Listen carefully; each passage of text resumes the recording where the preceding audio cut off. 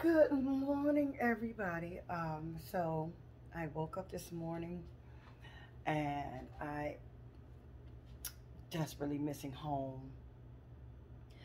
over in the Gambia. Um, Especially in the wintertime, once it starts to get cold, I want to be home in that sun and in that heat. Just oh my God, surrounded by my beautiful people. But anyway, I am getting ready to prepare my Taste Sensations Soul Food Catering brunch. So I'm doing my prepping. I'm getting ready to do uh, peel my apples, peel my potatoes for my fried apples, my fried potatoes, mix up my salmon cake mix. I'm going to do seafood macaroni and cheese. Um, I'm going to do sausage, smothered chicken and gravy. Uh, I'm going to do fried fish. That is our soul food um, tradition, our brunch. And so I'm inviting all of you guys to come on out. I'm inviting you also to like, share, and subscribe to my Smorgasbord channel. Um, because we are building our audience so that once my husband and I we get over into the Gambia, you can follow our journey. In fact, you can follow our journey now. This is not something that is set in stone. We are still discussing and hashing out our plan, whether I'm going to be there 6 months and here 6 months, or we're both going to go and we're going to be over there and just come back over for my fundraising events for my nonprofit Global Mission Society Inc. I need you guys to go to my website and subscribe there also. Okay, and look at the projects that we need you guys to help us with. You know, surely you know Jufrey Village is a historical site. We need help. We need you guys to truly help us. Even if you only donate $1 to our cause, that's a help. That goes a long way. We would hope you would donate 5 or 10, but $1 would help. I'm going to set up a new GoFundMe account for this project for us to move forward. We have our women's empowerment group who needs $1,500 to build the parameter, a fence parameter around their vegetable garden, okay, because the animals go there and eat up their crops. So therefore, it cuts into the monies that they could make by selling their vegetables, and also it cuts into the nutritional value of what they're able to even serve their families because they eat off the land and they also make money off the land. So listen, we need your help. We know we're struggling here. I mean, heck, I'm struggling. Um, but you know, even in our struggles, we still need to give because that's what God commands us to do is to share and to give and to have mercy on the impoverished, the poor. Okay, and so if you say we're Christian, then let's have mercy. Yes, we have mercy here, but we also have a government that will help us. And then we have family and we have friends that are capable of helping us.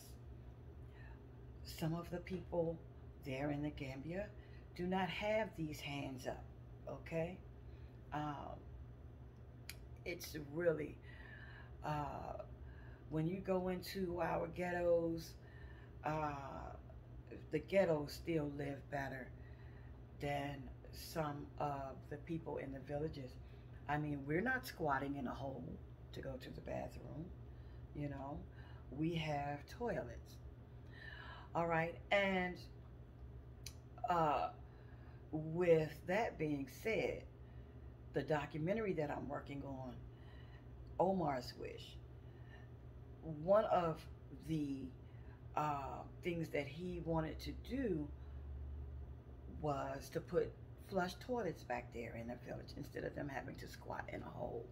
He wanted them to have showers so that they could shower and not have to go fetch water and warm it and then bathe. Um, he wanted a museum. He wanted to create opportunities for them to make money. He wanted to create um, a nice site so that when people come back to see the royal family, the Kintays, and the offspring of the Kintays, because it's Kintays, Tals, you know, Cisse. I mean, some of these families back there have now married and have other names. But anyway, I said all of that to say that, um, they want to be at a standard of a living that they could be proud of, okay? And so we need your help, guys.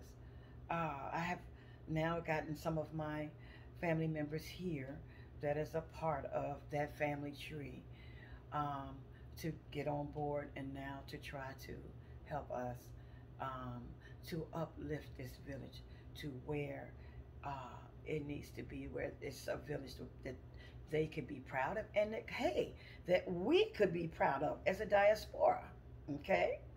We need to be proud too, because this is one of the first families that traced their roots all the way back to Africa. That's something to be proud of. And that village should reflect that, okay? And so, come on, help us, you know? Just, I'm going to put that GoFundMe and that um, website up so that you guys could see that. And we need you guys' support. Once I release my documentary, we need your support. We cannot do this by ourselves, guys. We need your help. And so I have a MailChimp where you could go subscribe, where you could get newsletters and all of that, okay? So please help us. And okay, and so that was my commercial. And so we're going to go into today my New Year's brunch, because I'm looking forward to this year being a new year, being a successful year. Although it feels like this 2020 was it was devastating. Tony and I lost, well, I lost my dad, Tony lost his mom a couple months before me in December of 2019. I lost my dad March in 2020. So it's been a devastating time for our family here. My dad, was a staple in our family here. And so, and for many families that went to our church that's, in our community. So, we're getting through it, but we also have to move on, because he would want us to move on. And he would want us to do these things, these missionary moves, like helping our family village, okay? He was very proud to know that he had and was a part of this rich heritage with Kunta Kinte and Chicken George being his grandfather, his great-grandfather. And so, yeah, so it's a proud time for us. And once this village is uplifted and remodeled, revamped, or whatever you want to call it, whatever word you want to use to lift them up, it will be a proud time for them and all the ones that have gone on before us. So let's, in 2021, let's make this thing happen, okay? All right.